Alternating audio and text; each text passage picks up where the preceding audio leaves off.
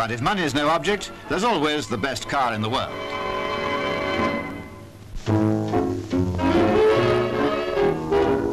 Princess Margaret danced with Mr. Charles Smith Ryland during the Red Hat Ball at Grosvenor House in aid of Christchurch Oxford United Clubs.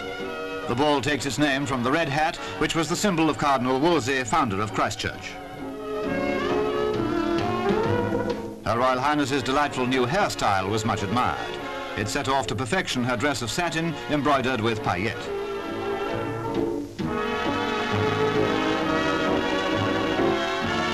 The princess, charming and gay as ever, danced frequently throughout the evening and clearly enjoyed every minute of it.